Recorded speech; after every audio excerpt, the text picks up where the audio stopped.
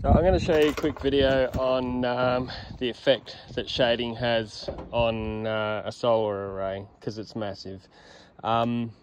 Even something as small as a TV antenna can have a small effect on the power output from a solar array.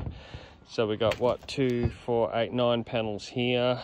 These are commercial panels on a domestic residence in Mindari. And we got some over there. Anyway, so these panels are next to this larger part of the house here. They're almost in the shade now. It's 1:30, so they're going to be in the shade soon in about another half an hour. And I've got an amp meter on here, so with no shading, the amperage is 7.2. And if I stand over the panels and shade them, that just dropped right down. Now the inverter is pretty clever. It'll make some changes to the voltage and the current curves and bring it slightly back up again. That's the magic of the MPPT tracker doing its thing, but it still has a massive effect. So if you're getting solar installed, make sure there's no shading, and if you do have shading, look at installing a solar edge system or something like Tigo optimizers, which is something I would probably do.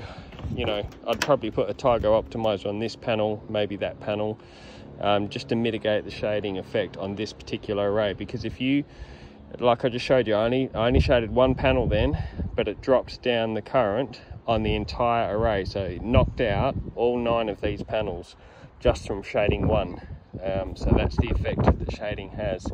So just watch your installers, make sure they install them in a manner that's not going to drag down the performance of the system with shading. That aircon over there, although it would be very early in the morning, that will have an effect on the performance. The flume underneath it, not really going to affect it because that's going to be only in the afternoon. Like you can see, it's just starting to shade the top of that panel there now. Those trees there, that will affect it. Yeah, so shading's important, makes a big difference. So just be aware of that. There are ways to mitigate it. N-phase micro optimizers, Tigo optimizers, and solar edge optimizers. They're all what we call module level power optimization, and they mitigate all the effects of shading so that one panel getting shaded doesn't drag down the whole system. Righto, cheers.